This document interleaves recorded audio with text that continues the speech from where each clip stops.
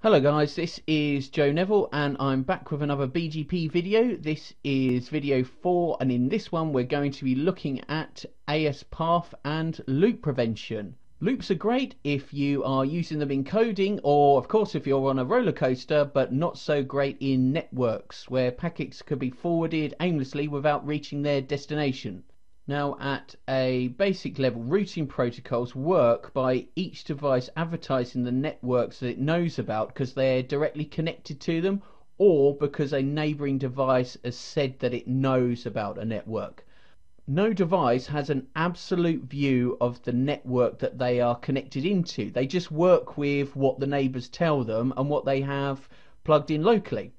Now, this can lead to errors in the process in the form of loops.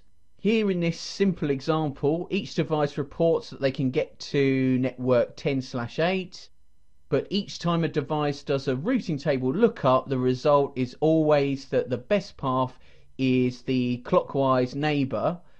Therefore, any packets destined to 10/8 will be forwarded onwards round the loop, and then they'll be dropped when the time to live or the TTL in the IP packet header expires. This is obviously a bad thing, and to stop this happening, routing protocols have loop prevention mechanisms built in. If you think the RIP has the hop count, OSPF uses the link state database, well, external BGP uses AS path. AS path is an attribute that's included in BGP updates. It's a well-known mandatory attribute. Well known means that it needs to be known by all BGP speakers, and mandatory means that it must be included in all BGP updates. Okay, here is the network that I will be using for this example. Slightly different from the previous videos. I've included an extra VSR, again all running on my laptop. What we have is 4 VSRs. 2 are in the same AS 65001. I'm going to advertise, this is the prefix that we're going to be focusing on, 172.30/24, and we're going to advertise it out across EBGP to these neighbors and see what happens. Here we have putty sessions into my VSRs. I'm going to start top left with VSR 101. Down here you can see the diagram, so we're going to be advertising this 172.30/24 locally off of the VSR. I've just included it as a loopback. Bearing in mind, if you've watched my previous videos, I've actually blocked this connection between 101 and 102, so there's no connection between those. Any prefix that's advertised will have to go out across and down to the VSR. Okay,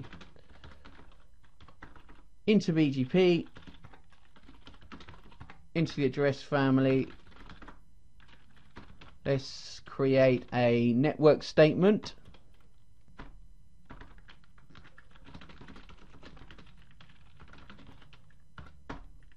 There we can see the prefix in the BGP routing table. Let's get some extra information. Right, because it's locally generated, we don't see anything in the AS path at the moment. It's when the prefix is advertised that we will see the AS path. Thus, we expect to see AS path in the neighbor's BGP routing table. Let's have a look at the neighbor. So that is VSR 201 that's connected via EBGP. There we go, we can see it. Let's get some extra information. More verbose. And you can see the AS path of 65001. That's where the prefixes come from, and that's why it's in the AS path. VSR 101 appended AS 65001 to the AS path when it advertised the prefix in its BGP update. Now let's have a look at VSR 301.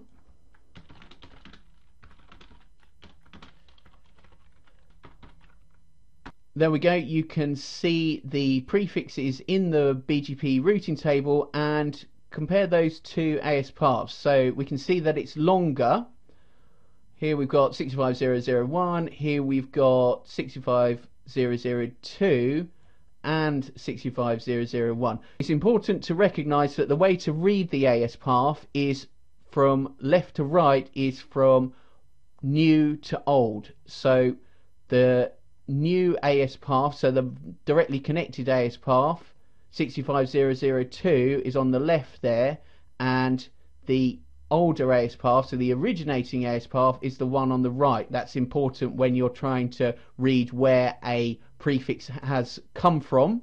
Thus we can see that the prefix has come from AS 65001, and then it's travelled to 65002, and now it's at 65003.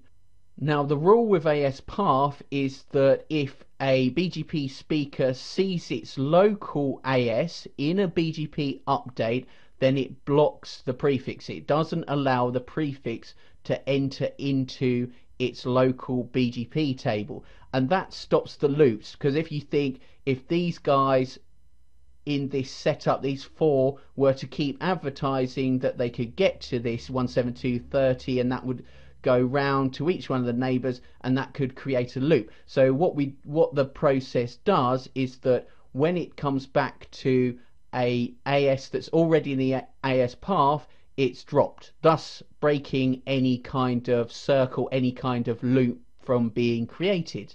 Let's log into the final VSR in the path, VSR 102. Bearing in mind it's in AS 65001, so we shouldn't see the prefix. Okay, here is VSR 102. And there we go, no roots, fine. Not particularly exciting. Let's illustrate that a bit more with some debugs. I turn on term mon with TM and term debug with TD.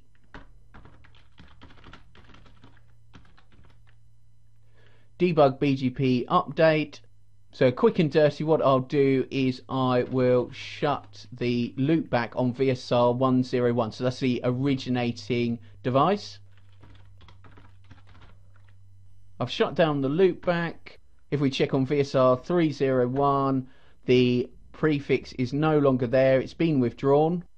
I'll unshut and we should see the update go through the network. Okay, that's what we were looking for. So we've got a debug BGP update, and you can see that what actually happened is that VSR 102 received an update from its neighbor from 301, and here's the details.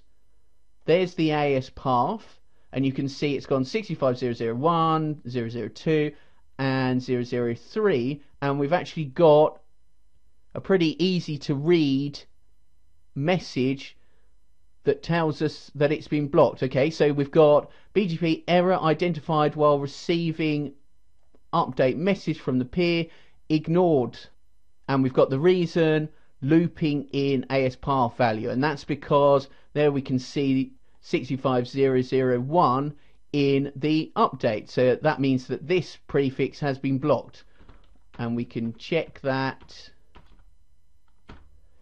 No roots.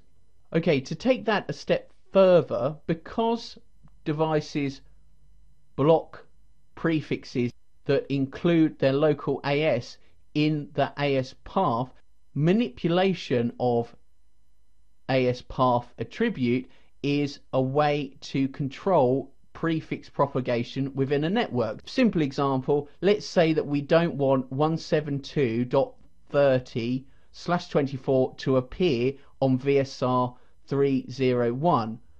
What we could do is we could just include AS 65001 in the BGP AS path when we're advertising our prefixes, and then VSR 301 would block those prefixes, and that is called AS path prepending. So it's a way of controlling what your neighbor will include in their BGP routing table. And the way that we do that is using a route map, which in Conware is called a route policy. In a later video I will step through the how to do route policies in detail, but for now I'll just run you through the configuration. First of all, on VSR 101 I create a route policy.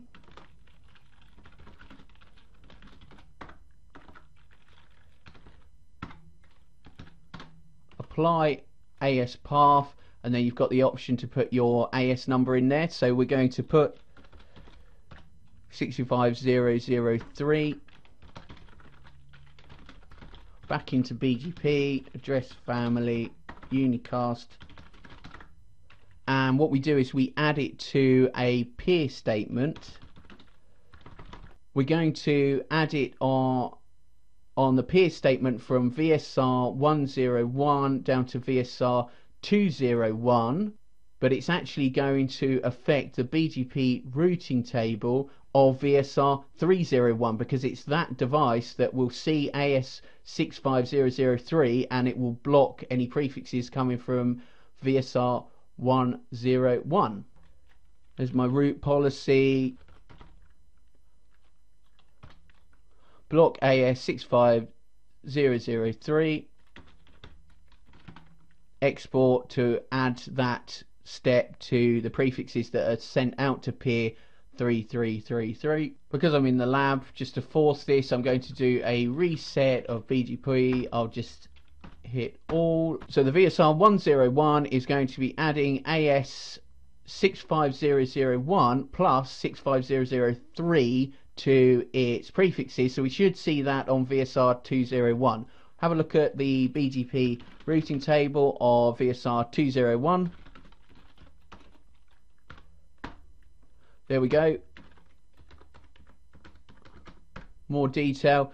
You can see it there, and actually notice that it's added before the true AS path of 001. So 65003 is added into the AS path as though it's been to that before it's been to 65001.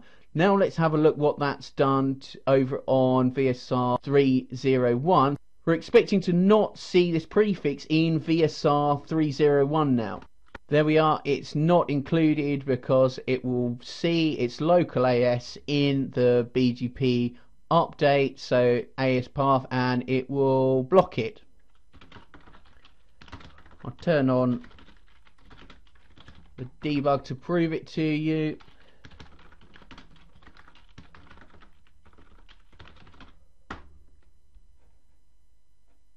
Bounce the loop back again. And there we are, we can see the error message. VSR 301 sees its local AS and it blocks it. The reason, looping in AS path value.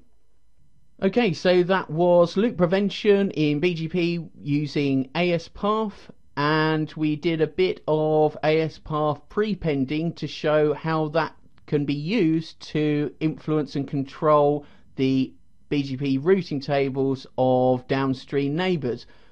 Hope you found that useful. Please do like, comment and subscribe. But that's all for now. I'll be back with another video soon. My name's Joe Neville. Thanks for watching and goodbye.